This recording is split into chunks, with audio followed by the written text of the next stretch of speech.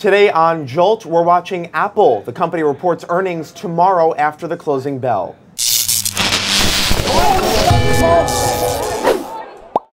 All right, Brian, we know analysts have been cutting their numbers for Apple. What should we expect tomorrow? A bloodbath? Yeah, well, that's a great way to put it. I mean, the mood on Wall Street is almost as if Apple sold 0 phones in the quarter and had no products called the Apple Watch and the iPad. Sentiment is that low. But what the market is missing is that probably over the next 5 years, they're going to repurchase more than 30% of their stock, and earnings as a result of that can go up over $1 each year just from that alone. Apple's expected to reveal how their new capital allocation program Tuesday evening. Market is forgetting about it. Big opportunity for bulls who want to get in. All right, what about tariffs? We know Apple could be retaliated against China.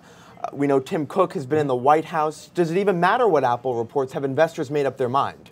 Investors have made up their mind, at least right now, that they're focused on the iPhone. They can care less about the Trump-Tim Cook meeting. They want to see what Apple did on the iPhones.